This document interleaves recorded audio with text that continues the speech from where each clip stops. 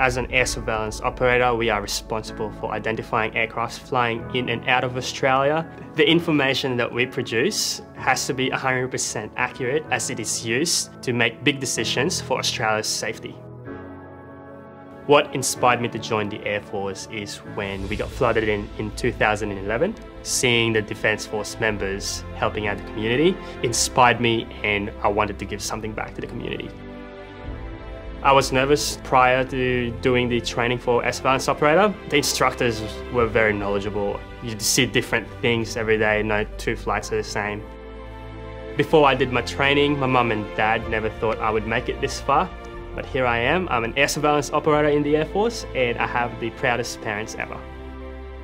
Teamwork is a very big part of the air surveillance operator mustering.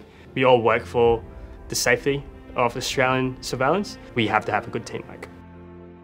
We do a lot of sport outside of work as well. It's good to socialise with other ranks. You build that relationship with them so that once you're at work, be friendly, I guess.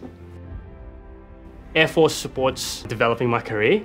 They will help you from step one all the way till the end.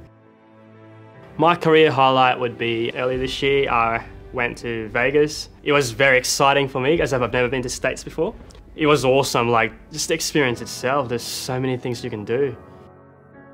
What I enjoy about the air surveillance operator role is knowing that I'm making an impact on the safety of the country is a very rewarding feeling.